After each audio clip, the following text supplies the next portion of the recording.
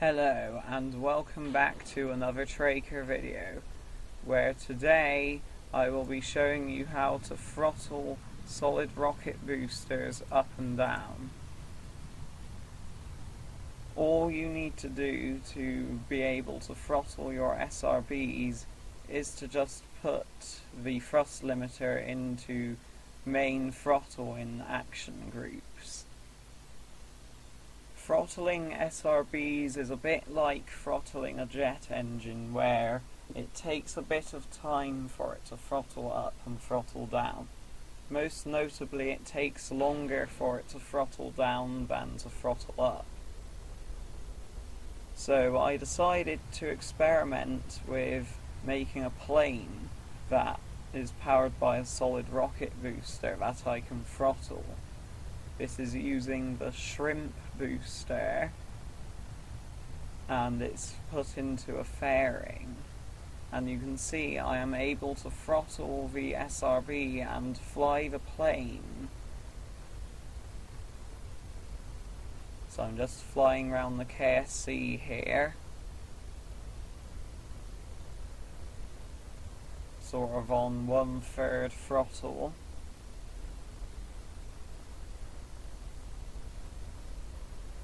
And I will be going back to land at KSP.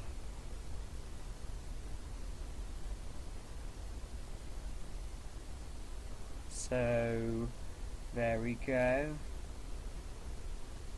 Should throttle down soon. There we go, I'm throttling down there, and I will be deploying the flaps soon. Maybe I'll be deploying the flaps a bit later. There we go, I'm on minimum throttle. As you can see, the SRB takes a bit of time to throttle down. I don't know why that's the case, but that is the case. I'll deploy the flaps because the residual thrust from the throttle taking ages to throttle down means it is very hard to lose speed. So yes, this is the video of me showing you how to throttle SRBs.